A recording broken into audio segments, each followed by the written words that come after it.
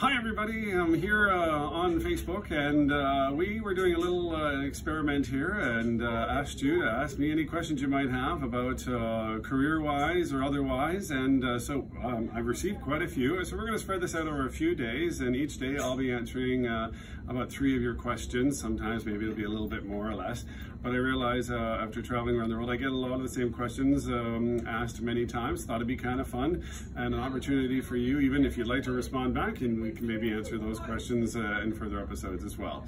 So these came from all over the world because, well, it's great fun having traveled around the world and seeing people from around the world. So I'll answer these as honestly as I can. I haven't really proofread some of them, so we'll see what we get. First of all, can you give us a little of your musical background? Sure.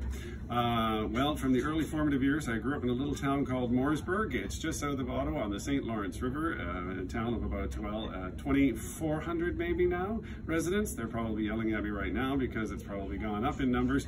But anyway, beautiful little village right on the St. Lawrence River, pretty much at the edge of the Thousand Islands region, a little further east of there. But growing up in this little town, my mother was a school music teacher, itinerant teacher. She had 6 schools in 5 days, so I'd have to say she was my very first music teacher, and quite influential early on. Dad, great hockey player, always envisioned one of his 3 boys becoming a great hockey player, and I, being the oldest of 3 boys, was put into hockey at a very early age. Dad decided that I was doing so well at age 6 or 7 that he would put me into figure skating to help me develop my stops and starts. And well, from those of you who live in Mooresburg, you know that took off in a completely different direction. Dad put me into the lessons, and after doing well, almost 12 of my badges in a couple of years on a pair of hockey skates, the coaches came up to my father and actually said, you better get your son a pair of figure skates out there before he kills himself. So he did, and he gave me my mother's.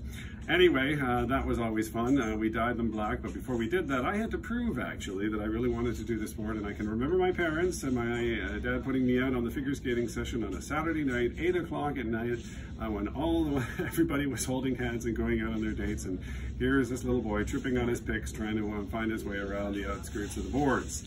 But he saw my perseverance, and so yes, they dyed them black, and eventually I ended up with my own pair of figure skates, and went on to go up to gold level test in free skating and silver test and in my dances. And well, as far as figures were concerned back then, those little figure eights, who cares? We didn't have much of an interest in that. But I loved the sport, and I did that until I was 18. Came second in New York, in the state of New York. That was my maybe big claim to fame. Never made it to anything like nationals or anything, just loved the sport. And it was fun. I was the first male in the community to actually go through that, and by the time I left, there were 6 other boys in the little town of Mooresburg skating, and one of them went on to do some terrific things on a national level as well. But I went to University of Toronto after that, and I decided during my high school years, I picked an instrument that was sitting on the top shelf collecting dust. It's called the bassoon, and in my 11th grade and my 3rd year of studying the instrument, I was chosen for the 2nd time to be the principal bassoonist for a Tri-County Youth Orchestra. And that was the best in 3 counties coming together for 4 days of intense playing. And we had Professor Bonenberg from the Metropolitan Opera Company come up to our county youth orchestra back then. And that was the turning point for me musically.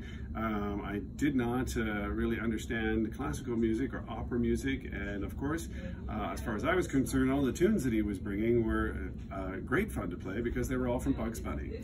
So Barber of Seville and La Traviata, all of these wonderful operas influenced me to want to go on and study music at a professional level. So I auditioned at the University of Toronto, which had the best performance school back in the 80s at that time.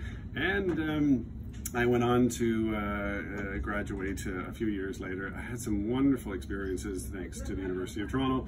I played in my 2nd year the contrabassoon. I was given 5 weeks to learn it. and we did the Andrew Lloyd Webber Requiem. It was the first Canadian cast recording of that. Over 500 voices from across Canada were chosen, including the soloists. All had to be under 25, age of 25, and the University of Toronto was chosen for that. That was a big highlight in my career. Of course, now looking back, having Andrew Davis, Sir Andrew Davis, to study under was absolutely wonderful as well. He was of course, the conductor of the Toronto Symphony. Playing with the Toronto Symphony Youth Orchestra was also another highlight, and going down and doing the 1812 Overture at Ontario Place in Toronto. It was great fun playing with my teacher at the time, who I have to credit was my greatest probably teacher musically along the way, David McGill. In fact, my first lessons as a bassoon player, I wasn't even allowed to touch the instrument. I had to listen for 2 weeks to Maria Callas and learn how to do phrasing and all the rest of it through a woodwind instrument. And ironically, years later, I ended up becoming a singer. So a couple of years, I called it after I graduated, I decided I didn't want to make reeds the rest of my life. I thought singing would be so much easier, how wrong I was. But I actually won a karaoke contest.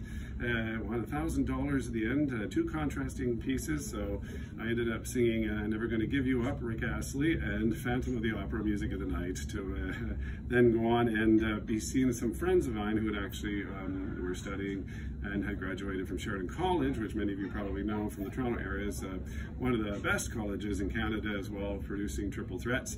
And also one of the professors just wrote Come From Away, and if you haven't seen that show, make sure you go and see it. It's a wonderful show.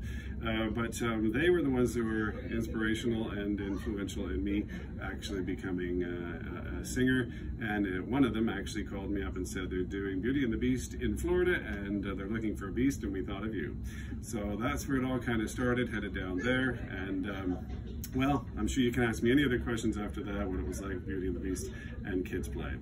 I got another question here. When did you know you could sing? Well, that was pretty much in the early years, my formative years, because my mother was a church organist. I remember being in a little white gown, and they'd have to prop me up on the bench, part the curtains. Mom would always whisper to me a few bits before and say, the choir doesn't sound so great today. We're going to need to have you sing. So she would hand me the Praise Ways little booklet, and from there, she'd say, page 65, it only takes a spark, just follow the notes.